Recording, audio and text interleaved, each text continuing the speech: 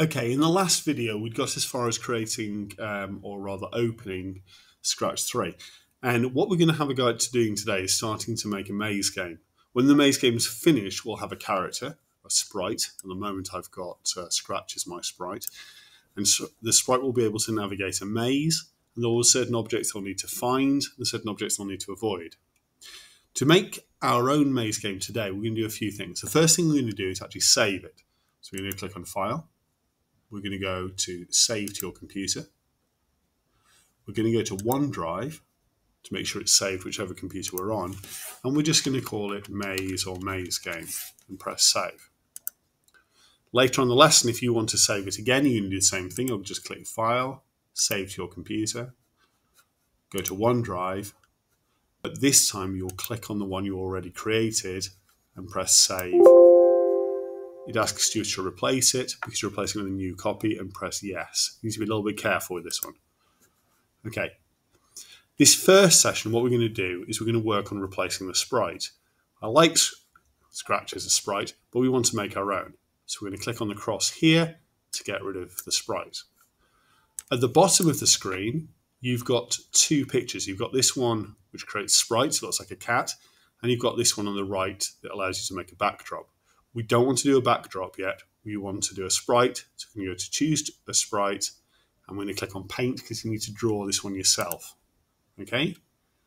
You'll see it opens a box here and it says costumes. If I make a mistake and I click here and click on paint, okay, you'll see it opens the same kind of box, but it says backdrop. So we don't want this one. We want this one that says costumes. Now, it doesn't really matter which sprite you make. You need to be able to navigate around a maze. You need to be able to collect things. So a person might be a good person, a good sprite, an object that can move, so a robot. But I'm going to go for an animal. So I'm going to use a crocodile. Okay, because we've just been reading the enormous crocodile. I'm choosing a fill color. I'm choosing a paintbrush. I can make my paintbrush a bit wider or a bit narrower, but I'm okay with this one. And I'm going to draw my crocodile like this. And I'm not too worried as I do this about how detailed it is, because when I'm finished, I'm going to make this crocodile a lot smaller. So you'll see at the moment it's looking quite big. Okay, so here we go. Give it some teeth. Not sure why he's got green teeth. Give him some legs, big belly because he's eating lots of children. And we'll go around there. And we'll even give him a bit of an eye here. Okay. We then want to fill him. Now, if I click on any of the options here, the fill option, we can either do here or we can convert to bitmap in order to fill it. If I fill here, you'll see all my lines, like the teeth and so on, disappear. So that's not very good. So I'm going to press back and click on fill. I'm just going to make it a little bit lighter, so his fill color isn't the same as his edge. I'm still on fill.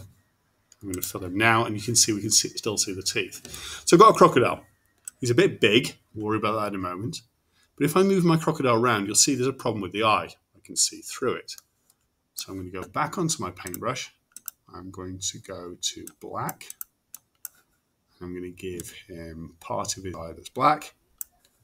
And then I'm going to go back to fill. I'm going to move this line right along so the brightness is really high. Move the saturation so it's really low so I get white, and I'm going to fill this space. It won't look any different here really, but when I move my crocodile now, you'll see you can't see through his eye. He's a bit happier now. Okay, so I've got a crocodile. Now my crocodile at the moment is called sprite 1, and when later on we want to program it, that's going to be difficult. So sprite 1 is going to get renamed as, well, you can choose, I'm going to call it enormous crocodile. Okay, so he's got a name now. He's also a bit big. When we make the maze later, we're going to want him to be a lot smaller. So I'm going to delete 100 and write 20. And I might need to change that later. So this is why we're not too worried about the detail, because the crocodile's not as big as he was before. Okay. Now, as well as having the sprite's got costumes. So this costume is this picture. And in this picture, he's facing left. So we're going to rename this as left. And I want him to be able to turn around. So on my crocodile, I'm going to press with the right-hand mouse button, and I'm going to press duplicate. Then I'm going to make sure I'm on the vector option, so convert to bitmap or convert to vector. I want to convert to vector. And I'm going to choose the arrow. It now gives me a choice to click flip horizontal, which turns my crocodile around, and I can change the name left to right.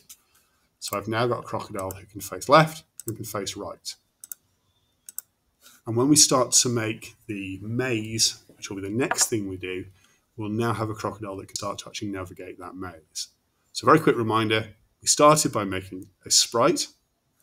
We've named the sprite. We've drawn the sprite. We changed the size of the sprite, and we've given it a left and right costume that we can use in the game. That's quite a lot of things we've done. So we're going to click File, Save to your computer again, go back to OneDrive, go back to the same game, and press Save. Do I want to replace it? Yes, so I don't lose what I've done already. Okay, and that's where I'm going to stop for this video.